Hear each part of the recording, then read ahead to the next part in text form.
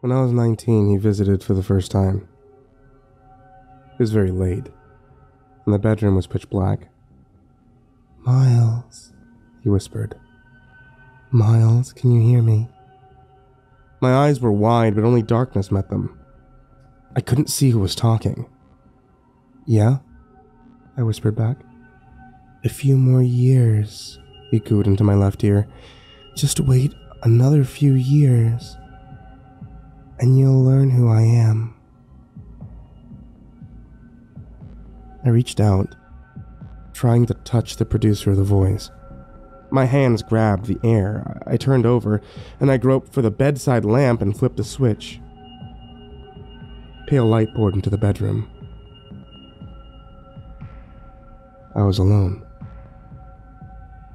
I didn't realize at the time that that would be a constant theme. It's now been 18 years since I was visited that night. I spent it by myself. I wish I could call those years happy and productive. They were, in fact, the opposite. I'm depressed, unemployable. Mentally ill is the official term that lets me collect money for doing nothing but sit at home all day. Well, not quite nothing. I daydream.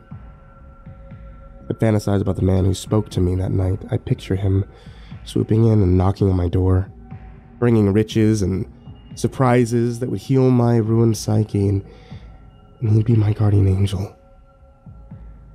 A heavenly respite from my day-to-day misery. For nearly 2 decades, those dreams went unrealized.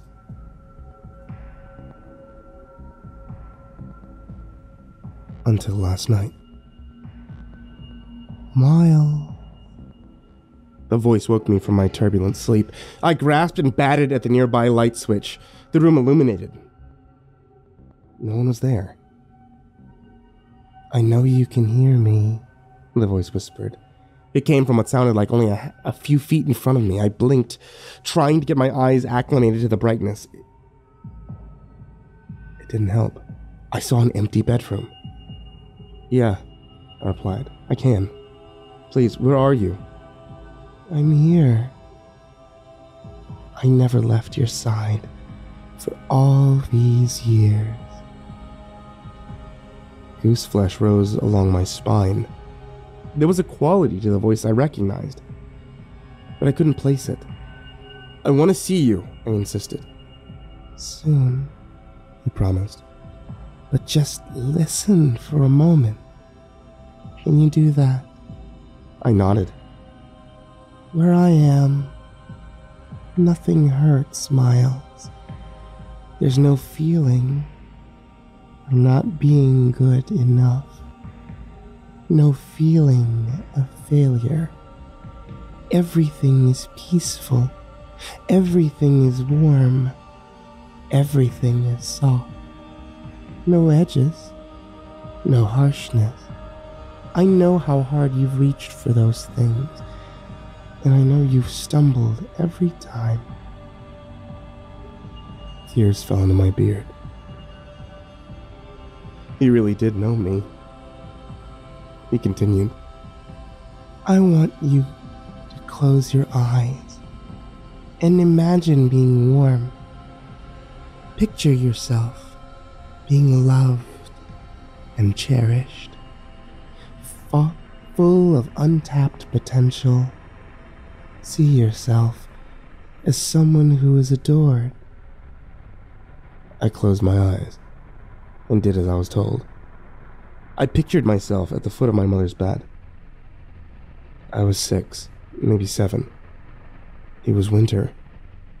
Warm air from the heater was drifting across the room and making me feel snug and cozy. I'd just woken from a nap. I stretched out and I stared at the ceiling. An innocent smile formed on my young face. A kind voice broke the silence. Mom was calling me down for supper. I called back and told her I was coming.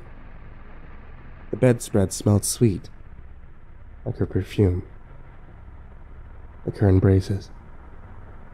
Cancer would take her from me a year later. The fantasy collapsed. I began to sob. "When you open your eyes, you'll see something that may shock you. It might frighten you, but give it a second because you'll know what you see is the solution to all this misery you've been forced to endure. Are you ready for that? I am. Okay. You can open your eyes. My eyelids lifted. The sight of a decaying, hideously disfigured man. My breath caught in my throat. The majority of his head was missing. A Y incision spanned his grayish-green chest and torso. Insect eggs and larvae caked the puckered edges of the crater that had once been his face. What is this? I choked out. It's okay. I promise, he reassured me. I had no idea how he was speaking. His mouth was lost in the chaos of decaying gore. Listen, came the voice, and look at me. Look at my arms. He held out his rotting limbs for me to see. In the back of my mind, I was thankful there was no smell. I studied what he presented. The flesh was pockmarked and patchy. Things wriggled and spasmed beneath the surface. Up at the top, near the shoulders, were 3 heavy scars. I gasped.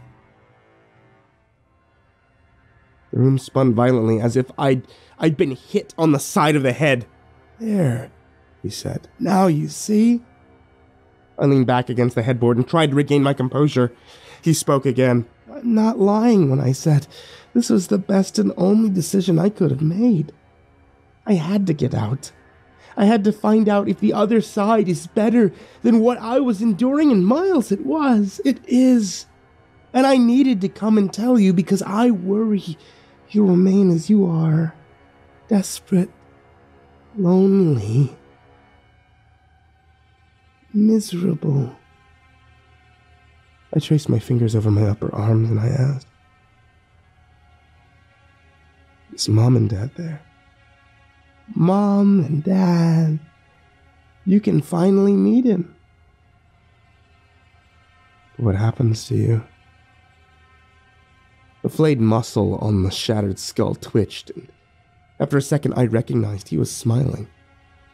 Everything comes together.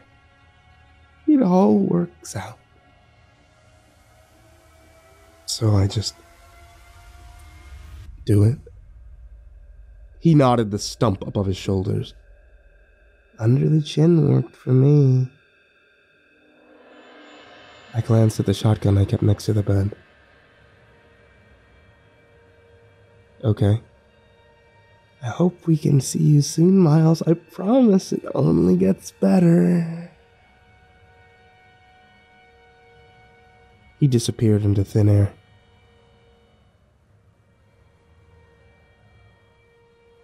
That was 6 hours ago. I've since cleaned my apartment and I've settled up a few things around here for the first time since I was a little boy. I felt hopeful. I felt excited. The scars on my upper arm tingled like they always do when I'm nervous. After last night, though, I don't think I have a reason to be. I've wasted so much time being miserable, full of hatred for myself. I'm ready to change. I'm ready to make it better, and now's my chance. Something tells me that in just a few minutes, I'll be waking up at the foot of Mom's bed. After a long nap.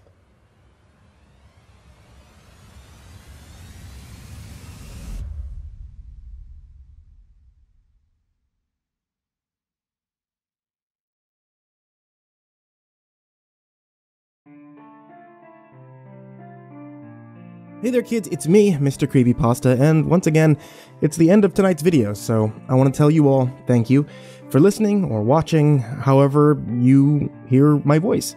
Whether it be on YouTube or on the podcast, thank you so much for being here with me. There's going to be a new story every Tuesday, Thursday, Saturday, and Sunday night right here on YouTube, or if you're not watching on YouTube, that means the podcast gets updated on SoundCloud, Apple, Google Play, and now the podcast is on Spotify. So if it's easier for you guys to listen there than it is to listen on YouTube, then hey, not such a bad deal, right? As always, any support you guys give towards Mr. Creepypasta Storytime really does help me out. I can actually keep the lights on in the house, and I can get nice little cat treats for Hercules.